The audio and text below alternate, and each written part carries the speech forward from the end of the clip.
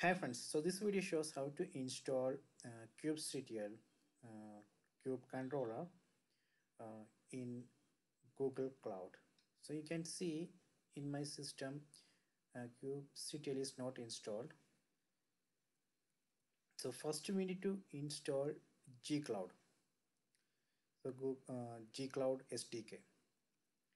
So that is necessary.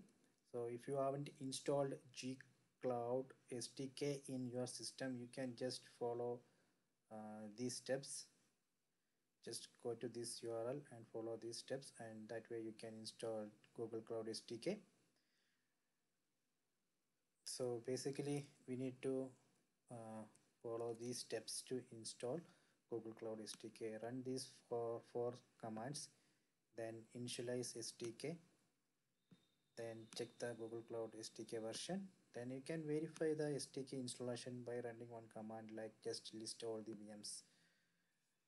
Okay, so after that, once you installed Google Cloud SDK, you can easily install kubectl. So we can use this gcloud components install command to install kubectl. Just run this command, gcloud components install kubectl.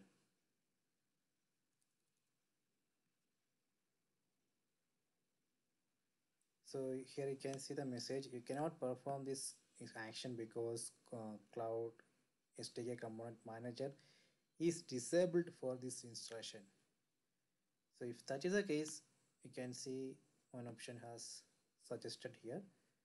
Just copy this command and run it. That's all. Please wait for the installation. Okay, so installation completed. So let me verify this. Just check the version. You can see the version here.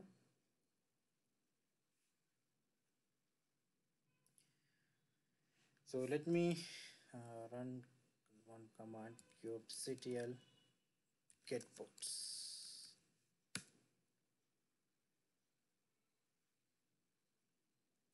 You can see connection to a server localhost 8080 was refused. So it's not connecting to the Google Cloud.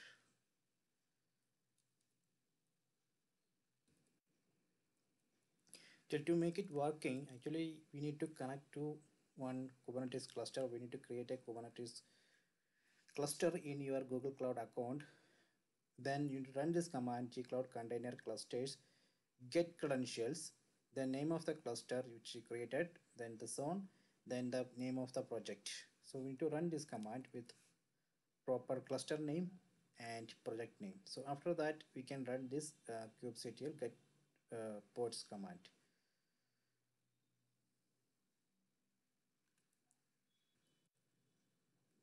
So when you run this command, you will get an output like this: fetching cluster endpoint and auth data, kube config entry generated for the cluster name which you specified here. Okay, so after that let me run this command kubectl get ports. See, it's working.